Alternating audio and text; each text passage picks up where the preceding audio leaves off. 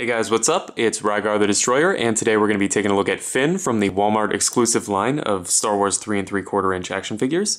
This guy is pretty cool, but before we take a closer look at him, let's go ahead and take a look at his packaging. Here it is. It's pretty standard for this wave of figures. It's got a nice big window on the front here to see the figure, and then down in this bottom corner, it's got a picture of Finn here. Then on the back, it's got a brief description of the character. If you'd like to read that, you can go ahead and just pause the video. And then over here on the side, it's got another picture of Finn here done in black and white, or grayscale rather. So anyway, pretty standard packaging, so let's go ahead and get back to the figure itself here. Finn stands at, let's see here, about 3 3/4 inches tall, maybe a little over that. So he's right in scale with all of your other Star Wars figures. And he does come with one accessory. That is his blaster here. There is a ton of detail on here, if it'll focus, and a lot of paintwork. And it's not showing up on camera because it's a really, really small detail, but it looks like they hydro dipped this to get the weathering effects on there. When you have it in hand, it shows up, it looks like a low resolution printer. You can kind of see it here on the top. So that's not my favorite technique for weathering. I wish they would do something else on there, but it's not a huge deal because it's so small that the camera's just barely picking it up. But if you have it in hand, you can see what I'm talking about. But anyway, as far as the figure's articulation is concerned, it's pretty good. He's got a ball peg here in the neck. Just because of the sculpt of the head, doesn't have the greatest range of motion up and down, or really any range of motion up and down, and then it's mostly just the swivel.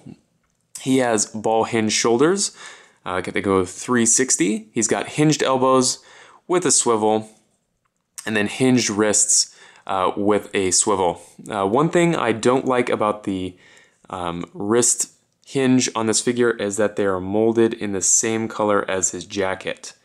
So I wish they had done a brown colored peg there so that it matches, the skin tone on the hands. And then in the torso here, he's got a swivel, and then there's no articulation at the waist then.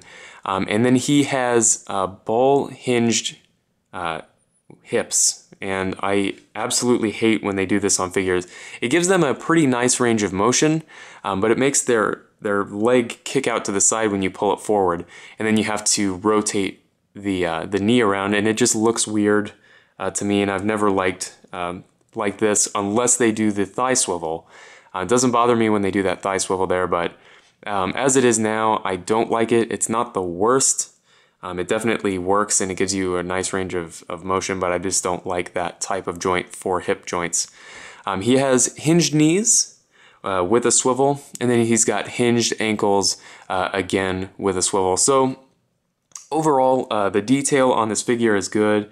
The paintwork is, pretty good, both on Finn and on the blaster, and then the articulation is pretty good. So if you like Finn as a character, I would definitely recommend picking this guy up if you see him on rollback at Walmart, because they are trying to get rid of these right now. I definitely wouldn't pay the original asking price of like 14 bucks. That's way too high for a figure of this size and quality. So I would definitely only buy this guy if you see him for a reduced price. But anyway, if you have any comments or questions, please leave them down in the comment section below, and I guess I'll see you later.